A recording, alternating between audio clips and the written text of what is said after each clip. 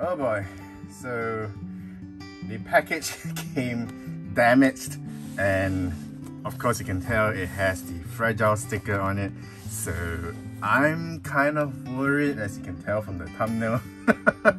Anyway guys, hey guys, SilentCiel here. Welcome back for another unboxing video.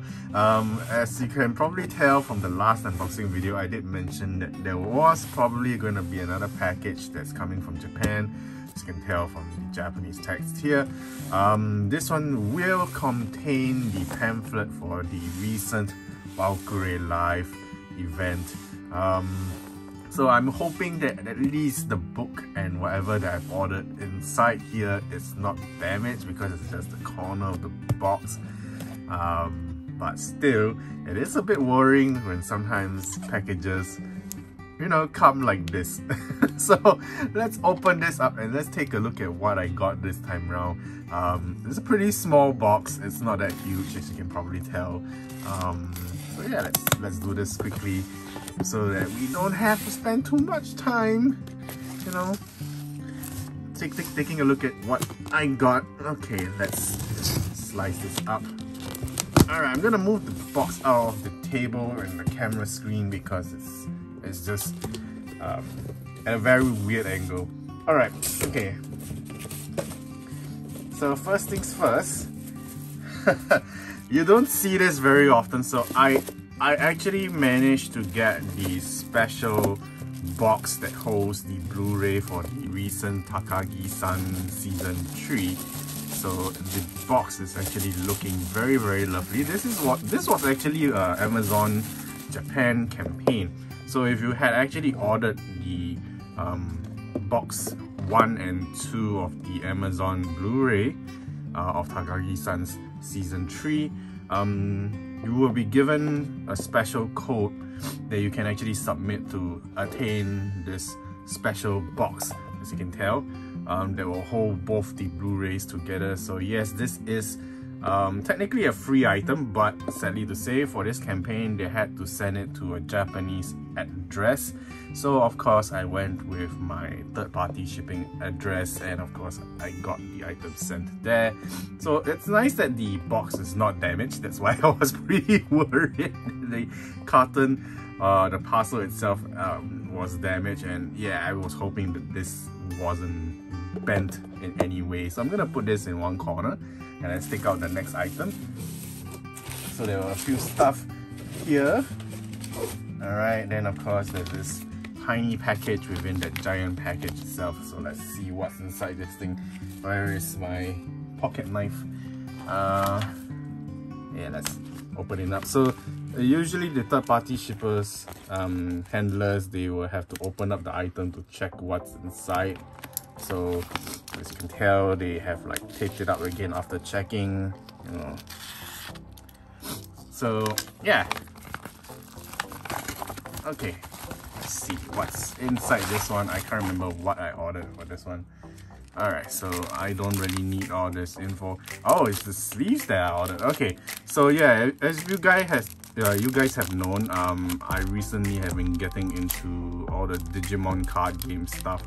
So yeah, aside from Macross and of course the anime stuff, Digimon is the next thing. So I managed to order this. This was actually a premium Bandai exclusive item. That actually came with like a box, and then of course they had you know, sleeves and a deck case, that kind of stuff. But you know, it's something that I really wanted to get, but it doesn't feel like a whole stack for a 50 card deck and 4 extra sleeves. I don't know, I'll check it out again. But yeah, sleeves from the Bandai exclusive item set. So there should be another sleeve here. It should be this one then. Okay, let's open this up very quickly. Alright, just cutting away the tape that they used. Pulling out once again, there's more details of the items, and of course we have another, oh, you can't even see the design. So this is another Digimon sleeve that I actually got as well. This was also a Bandai exclusive sleeve. as you can tell, very lovely artwork. So yeah, let's just seal it up. So it has all the main characters Digimon, basically all the like Taichi, Davis, and Takato, you know, all the main male characters from each of the series up to Cross Wars. So that's pretty exciting, but sadly to say, of course, you don't see Gammamon inside there, which is from the Ghost game, which is the recent Digimon series. I mean, they don't feature like the video game characters as well, so this is just mainly the TV series. So pretty awesome sleeves as well, so definitely had to get it. Alright, let me just toss this cardboard aside. And of course, the last thing, well, not exactly the last thing, but there are a few stuff in here. And seems like everything's not damaged, so that's pretty awesome. So for my Cross fans, definitely it's this thing, which is the pamphlet. So yeah, let me open this up. So if you had ordered the pamphlet early, it would have provided you with a clear file as well. So as you can tell, the clear file is here. Alright, so the clear file focuses on Valkyrie, I think so Valkyrie Reborn 2022. So this is actually the very first version of the clear file. So there were 3 variations in all. So this is the very first one. So I'm thinking that I should be able to attain all 3 variations since I ordered items from all 3 lines of goods. So this one of course features the main Valkyrie ladies, and at the back we have the Yami-Kure version. So yeah, they did release like acrylic, you know, stand display for both the Valkyrie and Yami-Kure in round 3 of goods, but usually acrylic displays are extremely expensive, almost $200 to $300 just for one. It's just insane. There are fans who actually purchase those acrylic stands, and they look pretty awesome on its own. So, but yeah, it's just a bit too much for me. So I'm gonna put this here because it makes a nice display. Maybe I should have Yami-Kure here because Yami-Kure you don't see very often compared to Valkyrie. Valkyrie is like everywhere since like the beginning of Delta. So okay, I'm gonna put the sleeves at the corner here as well. Alright, so that's a very nice display, even though it's like the camera angle is a bit too tight right now, but that's fine. Alright, so the next thing is mainly for Digimon as well. So for those who have actually played the card game, you probably know how rare and expensive these are right now. So I'm just going to show them on screen. So yes, these are the start decks. So these are start decks 8 and start decks 7. So why these are really expensive right now is because, well, technically they do feature Gallantmon, which is also a very popular Digimon, you know, from Tamers. Then of course we have the Vmon, and of course this is from the L-Force line. So we don't really see this version of evolution in the TV series. I'm not too sure where the L-Force Vmon comes from, Vidramon. So yeah, and the main reason why this deck is so rare and expensive now is because they actually come with you know, a set of SR campaign cards, and the cards itself are actually what made this deck extremely rare and expensive now. They come with the memory boost option cards, and each of the option cards can go for maybe like $5 to $15 per copy. And yeah, and each of these start decks initially when they first launch will only cost roughly about $20 or so. So and that is in the pricing of Singapore dollars. So I'm just mentioning that the currency I'm talking about now is Singapore dollars because that's where I'm from. And you know, the Japanese decks usually, I don't know whether they have the yen pricing here, but usually these will be about, I guess, 2,000, maybe 1,800 to 2,000 yen, roughly around there. But because of the rarity of these decks and how little that Bandai has produced, you know, so they become very expensive. And if I were to tell you what they are costing me now, it's just an insane amount of money. So like, surprisingly, this one is less popular because of course Galleonmon is the more popular Digimon line. Galleonmon's start deck, each one costs now roughly about $60 each. So yeah, considering the price of the start deck and the cards that are given inside, you know, the deck itself for Galleonmon to play, they do have some cards that are pretty expensive now because red is technically dominating the meta game at this point of time. So yeah, so it would have been a smarter choice to just buy the deck at this high cost rather than buy the individual cards that, you know, people want from this start deck, which will end up costing more than what I would have spent on buying the actual fully sealed start deck itself. So yeah, even though it's ridiculously expensive, like $60 per start deck, and of course if you want to play a set of all the special option cards that are given inside, you have to buy double of each. And yes, if you're wondering, that's exactly what I did. So yeah, it's a lot of money, but it's the only two start decks that are very expensive right now. So thank goodness that's just the case, and I don't want to re-experience this entire situation here again. So anything new that Digimon tosses out, I'm just gonna buy off the shelf right as of, you know, when they're promoting it. Starting the game late has ended up in this kind of situation, so this is just a lesson to learn for those who are playing any kind of card game out there. So yeah, anyway, they do have reprints of the option cards that were given inside this start deck, but the reprints were P Bandai exclusive. So you're talking about like the sleeve situations here.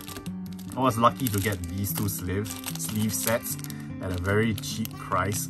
I paid roughly about I think about 1,000 yen for each set, so that was like $10 per sleeve sets, which is really cheap considering that most of the sleeves in my country, they're roughly about $15 for Digimon design sleeves. So this is ridiculously cheap for limited edition sleeves. So yeah, so there are a lot of stuff to consider when it comes to playing card games, especially whichever country you're from. The Americans, they are pretty lucky because these decks, they are still pretty available compared to the Japanese ones, which is just ridiculously hard to find. So the American players, those who are using the English versions of the Digimon card game, they have it slightly easier, and considering that they are now getting the EX02 expansion in English as well. So EX02 was another expansion that you cannot find in the Japanese market because the cards within it are so good, and yeah, it's just barely reprinted nowadays, so it's impossible to find a sealed box of EX02. So for those who are playing the English version of the Digimon card game, I will highly recommend you to spam buying EX02 while you still can, because that set is just releasing in America. Alright, so let me just shift this up further. Don't want to block Yami Freya's face. So this is not an item within the parcel itself. It's something that I just recently got. So I just thought I might show you guys what I bought, because it is kind of like an unboxing, I suppose. It's just pulling an item out from the bag that the seller gave it with. So so yeah, anyways, I'm gonna pull out some stuff here first, because the seller did give some awesome stuff together. It was free, kind of. but there's definitely something that I cannot show inside here because I just realized that the artwork is a bit obscene. Yes, if you're wondering what it is, I don't know. I probably won't mention it. Yeah, anyways. So I bought something, and of course it's Digimon related once again. And of course the seller gave stickers. I think these are fan made, so definitely not official. Looking at the Renamon's design is definitely fan art. Illustration, of course, we have a pink Digivice. So usually for the first generation Digimon Tamers, I mean, you know, not Digimon Tamers the series, but the Digidestin's Digivices, when they digivolve, they would change to the color accordingly to their crest design. So I can't remember whose was pink. Was it Hikari? I don't know. So we got the, I think is this fan art? It looks pretty official though. If it's fan art, this is pretty impressive, but definitely shouldn't be official. So the thing I got was actually this. So it's the Vital Bracelet for the Digimon Ghost game, as you can tell, and it came with a premium price. So the main reason why I had to buy this was because I do collect the Digivices for each of the TV series that was released. I'm still missing 2 Digivices, one from Aprimon and one from Cross Wars. So Cross Wars is extremely expensive, so that one I'm not planning to get it anytime soon. I'm trying to get the Japanese version of the Cross Wars Digivice because that one is the superior one. The Japanese version of the Cross Wars Digivice actually came with an inbuilt MP3 player, whereas the Asia release version of the Cross Wars Digivice is just a horrible, watered down version, which has all the superior functionalities that the Japanese one stripped out of it just to make it cheaper, and the quality of the Digivice itself is just horrible, cheap plastic as well compared to the Japanese version. But anyways, talking about this, main reason why this was a premium price. So there was a version 1 of the Vital Bracelet that was released, which came with Pulsemon. I probably will put an image up just to show you guys the version 1 Vital Bracelet. And the Vital Bracelet, when it was first launched, it was ridiculously expensive. In my country, one of the Vital Bracelets would probably cost about 110 to 120 Singapore dollars, whereas this one was half the price of the very first Vital Bracelet.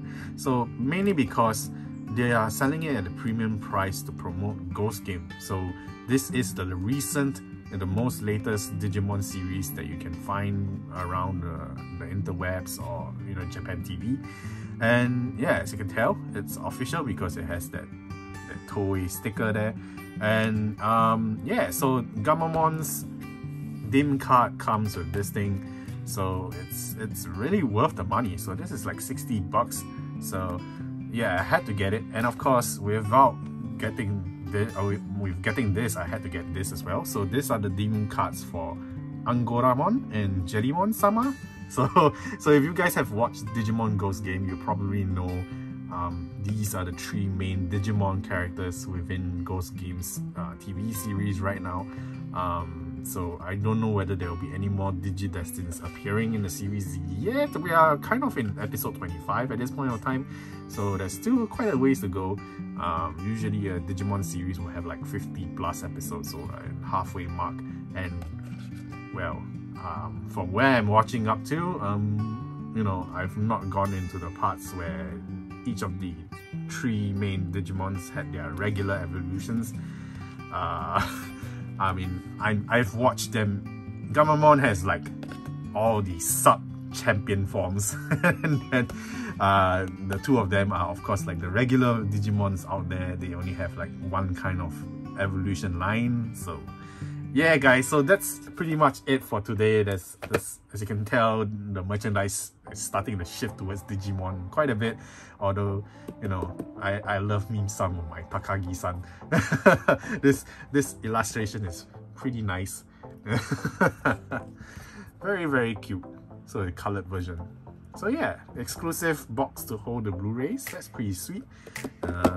So yeah, usually this kind of things will be packed together with the Blu-rays, but surprisingly nowadays they're doing it separately. So pretty interesting.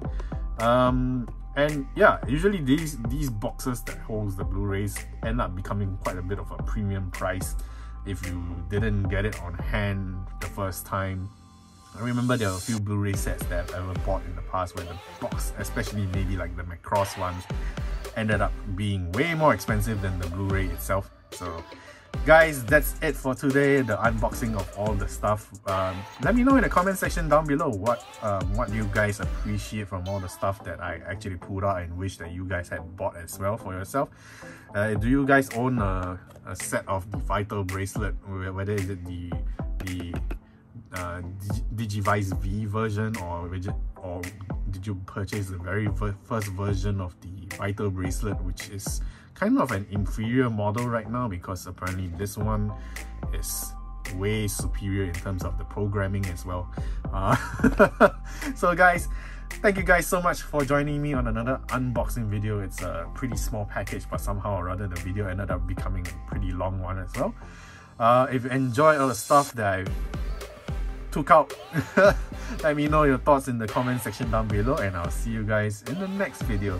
If you're wondering why I'm so tired in this one, it's because I woke up pretty early to do a video for this one, just so I can use the sleeves for my Digimon decks for a tournament later that I'm going to. Anyways, bye!